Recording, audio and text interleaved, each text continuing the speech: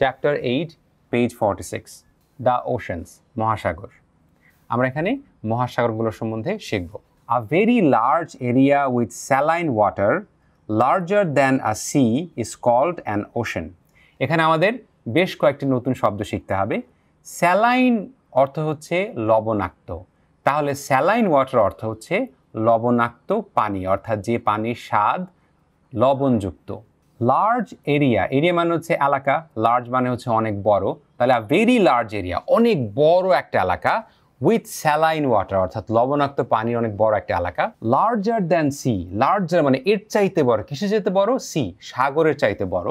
Is called an ocean, এটাকে কি বলা হয়? ইজ কল্ড ওশেন, ওশেন মানে হচ্ছে মহাসাগর। দেয়ার আর 5 Ocean's on earth, there R 5 Ocean's, পৃথিবীতে 5টি মহাসাগর রয়েছে, 5 Ocean's. The biggest is the Pacific ocean, the biggest সবচাইতে বড় ইজ দ্য প্যাসিফিক ওশেন, প্রশান্ত মহাসাগর। প্যাসিফিক ওশেন অর্থ হচ্ছে প্রশান্ত মহাসাগর। And the smallest is the Arctic ocean, সবচাইতে ছোট যে মহাসাগর সেটা হচ্ছে আর্কটিক মহাসাগর। The 5 Ocean's R, the 5 ocean, যে 5টি মহাসাগর কোনটি?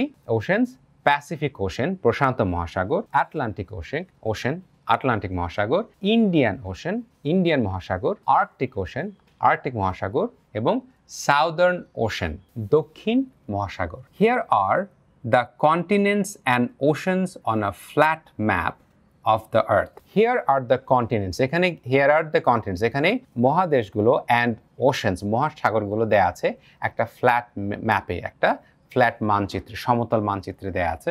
এই যেখানে আমরা ফ্ল্যাট ম্যাপ, সমতল মানচিত্র, এটা বললাম কেন? এই ফ্ল্যাট ম্যাপ, এই ফ্রেজ বা এই বাক্যাংশ ব্যবহার করার কারণ কি? আমরা ইতিমধ্যে শিখেছি পৃথিবীর আকার কিন্তু গোলাকার। তো গোলাকার একটা বিষয়কে আমরা তো একটা পাতায়, একটা বইয়ের পাতায় কিংবা একটা খাতার পাতায় এটাকে উপস্থাপন করা সম্ভব না। এই জন্য এই গোলাকার পৃথিবীটাকে তুমি যদি কাটো, তাহলে যদি সেটাকে এভাবে সমান করে নাও, তখন সেটা কি হবে? একটা ফ্ল্যাট ম্যাপ বা সমতল মানচিত্র হবে। এই জায়গাতে আমাদের সবচাইতে গুরুত্বপূর্ণ যে জিনিসটা শিখতে হবে, যেটা শুধুমাত্র তোমাদের এই চ্যাপ্টারে না, আগামী বিভিন্ন ক্লাসে বিভিন্ন বিষয় পড়ার সময়, বিজ্ঞান পড়ার সময়, সমাজবিজ্ঞান পড়ার সময় এবং বিভিন্ন বিষয় পড়ার সময় এই বিষয়টা তোমার প্রতিনিয়ত কাজে আসবে।